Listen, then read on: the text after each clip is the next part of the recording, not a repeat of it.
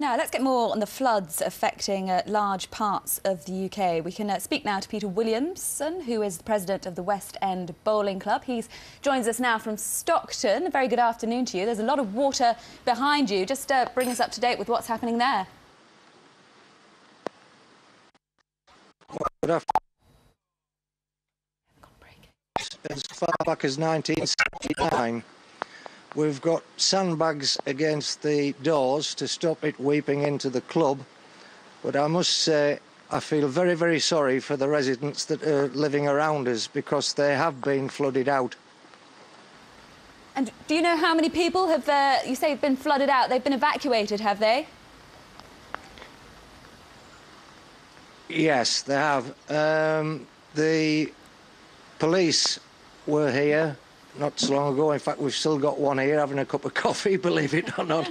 And the record up to press, I think, is about 26. Right, so 26 people evacuated. Just give us a sense of how people are feeling about the situation at the moment. Very dismal, unfortunately, but there's nothing we can do about it. We're just going to have to suck it in the sea and clean up the damage as and when we can. Yeah, and you're quite well prepared? I mean, are you used to this kind of flooding there? Well, as I say, the last time it was as bad as this was back in 1979. But, as I say, we've got sandbags up against the doors to stop it getting any worse. We will have damage, there's no doubt about that, in the garage and in the changing facilities. But we're just going to have to wait till it recedes and clean it up.